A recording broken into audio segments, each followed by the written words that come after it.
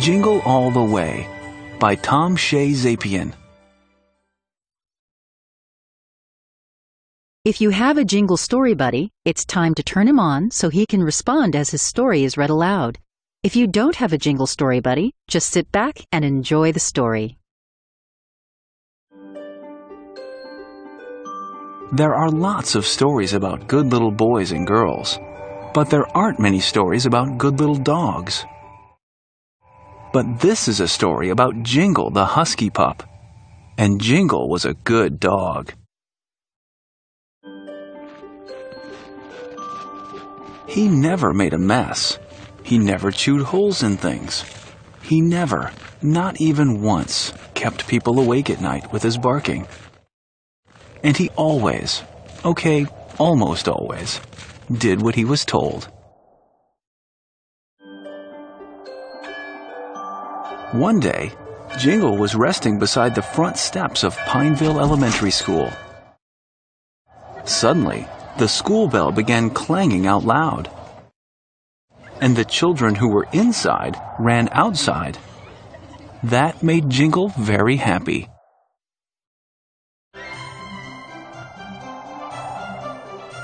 So he came back the next day, and the same thing happened.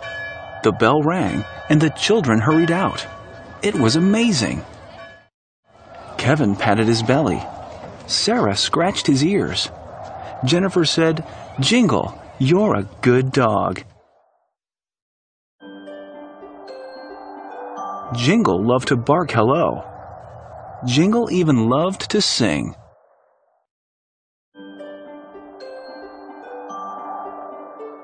But what Jingle loved most was being with his friends. He liked to race Kevin to the edge of the schoolyard. But every day, Kevin said, "Bye, Jingle, it's time for me to go." Sometimes he followed Sarah to the school bus. But Sarah only said, "Sorry, Jingle, I've got to go home."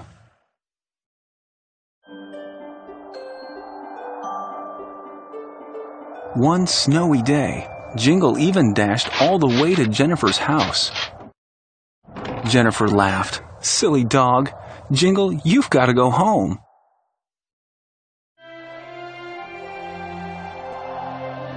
Usually, Jingle did exactly what he was told. But since he didn't have a home, he couldn't go there. Instead, he went back to Pineville Elementary and waited for the school bell.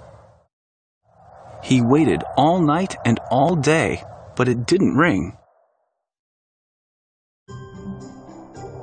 Jingle decided to look for his friends. After all, they were the closest thing he had to a family. He searched everywhere, but the kids were nowhere to be found. Then, Jingle remembered seeing a very long line of kids at the toy store. What were they waiting for so patiently? Was it important? The very thought of finding his friends made Jingle want to sing. But when Jingle arrived at the store, there were no children. There was only a colorful storefront window and a whole lot of quiet. Jingle was tired from all of his searching, so he made his way behind the toy store and plopped into the first soft place he found and fell fast asleep. And even though it didn't feel like home, it was quite cozy. Moments later, someone carefully lifted the bag Jingle had snuggled into. "Well, what have we here?" a voice spoke warmly. "Someone all alone? At Christmas?" Placing the green velveteen bag in front of his sled, the man remembered a letter he'd been given earlier that day from a good little boy in the toy store. "Ho, ho, ho," he said to himself. "This gives me an idea."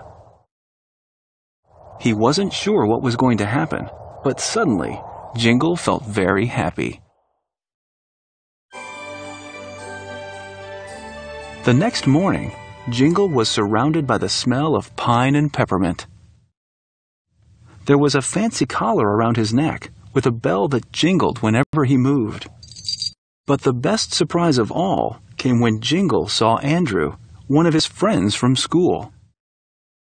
"It's Jingle," Andrew said. "Jingle, you're such a good dog." The two friends spent the rest of Christmas Day playing together, Jingle's bell ringing merrily all the while. That night, before Andrew turned out the lights in his room, Jingle hopped onto the bed. Andrew said, "Jingle, stay," and Jingle did.